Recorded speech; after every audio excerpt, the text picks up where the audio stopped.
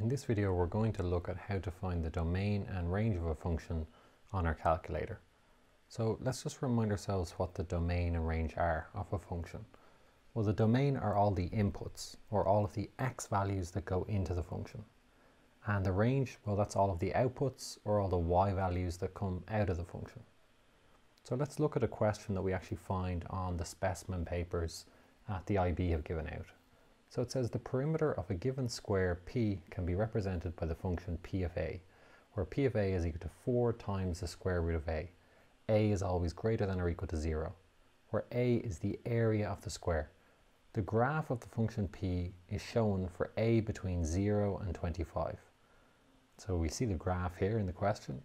It tells us the range of P of A is between 0 and n. So P of A is greater than or equal to 0 and less than or equal to n.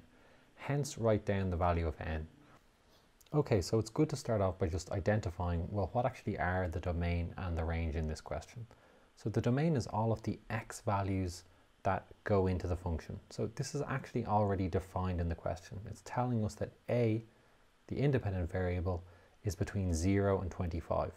And we can see that clearly on the x-axis or on the a-axis. From 0 to 25, this is where our function is defined. This is where our graph exists. So where's our range going to be? Well, that's the corresponding y values that these x values are mapped onto. In this case, the p values of the perimeter. So we can clearly see that the perimeter is from 0 all the way up to 20. So that's our range. So if I was to write this down, I would write down that 0 is less than or equal to p of a is less than or equal to 20.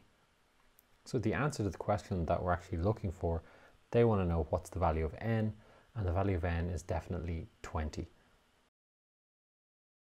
Okay, so let's look at an example of how to do this on the calculator. Suppose we're given this question here: f of x is equal to x to the 4 minus 3x cubed minus 2x squared plus 5x plus 4. X is between minus 1 and 3. Find the range of f of x. Okay, so I'm going to have to hit my scratch button twice to get into graphical display, and now I just want to input the actual equation of my function. So I got x to the 4 minus 3x cubed.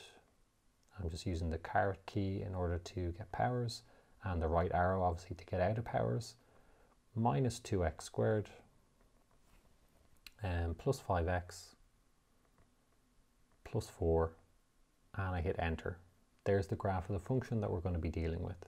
Okay, so I'm just going to move the equation out of the way so we can better see it. We're been asked to find the range of this function between x is equal to minus 1 and 3. Remember, this function is only defined between x equals minus 1 and 3. So to just give us visually a better idea of what that looks like, I'm going to go into menu and I'm going to graph these two boundaries. So I'm going to use graph.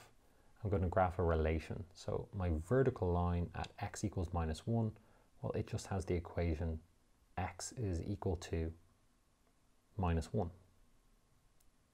And my second vertical line at x equals 3, well, it just has the equation x equals 3.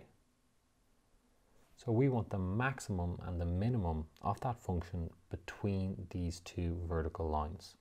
So let's go into menu and just zoom in a little bit. So I use a box just to get a better picture of what's going on. So there we go. There's our function, and we want to know what's the range that this function takes on between x equals minus 1 and x equals 3.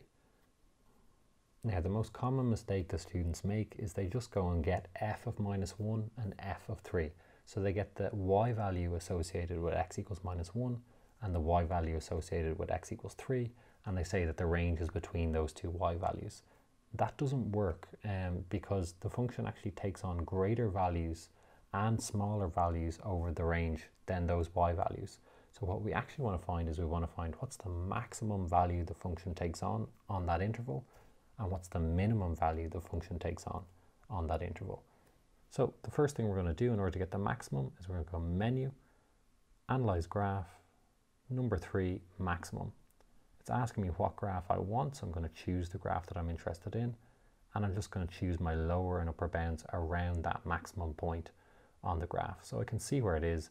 It's at x is equal to 0.62, and the y value is approximately 5.76. Let's go get the minimum value. So analyze graph, minimum, again, choose the correct graph, and then just choose my lower and upper bounds appropriately. So the range that this graph takes on between -1 and 3 is it goes all the way from -3.84 to 3 significant figures, all the way up to 5.76 to 3 significant figures. We can clearly see that these are all of the y values that the function takes on between these two x points.